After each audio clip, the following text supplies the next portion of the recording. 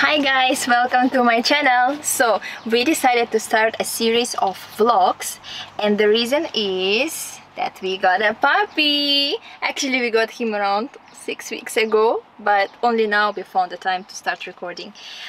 He is a toy poodle, so when he grows he won't be big of a size.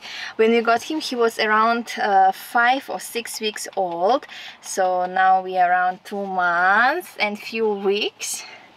And today we were planning to have an amazing shoot outside our house near the lake, but unfortunately we couldn't do that due to Mother Nature. There were so many birds talking outside, so we decided to change our location, and instead we had a very short walk for our Archie, which he definitely enjoyed. He's so tired now, look at him, but he's so happy, and I'm happy that he's happy. Yeah, my friend. One thing you have to be aware of before you plan to take a puppy is actually scammers. There are a lot of them currently in the market because, you know, due to COVID, most of the people losing their jobs. I personally myself faced around 2 scammers. So the best thing to avoid and make sure that your money protected is to organize a simple video call. It can be either through Google Meets or maybe Zoom call, or even as simple as WhatsApp, in order to see the person face to face if you can't travel due to the MCO restrictions, and also to see the puppy whether he is as described in the ad and so on.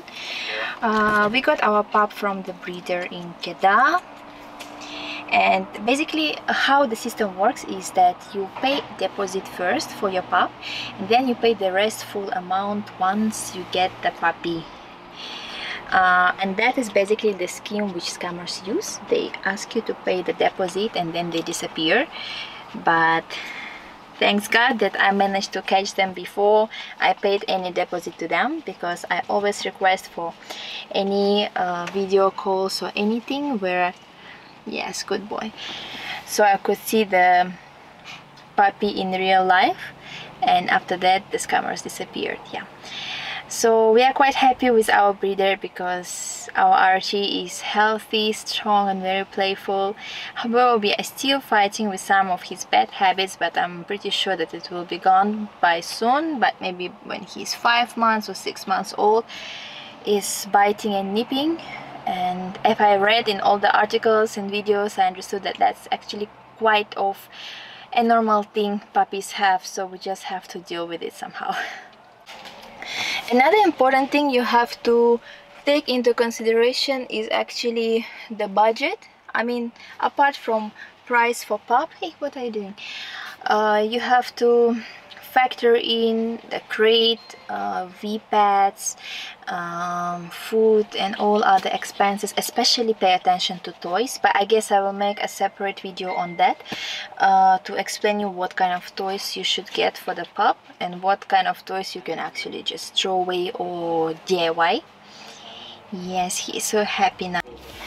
Okay guys, follow my channel, put likes and leave comments with your advices on what should I pay attention to when I'm going to have a puppy. I will be reading them all, and thank you so much for your attention. We are going to see you very, very soon. Yes, yes, you are my little pup.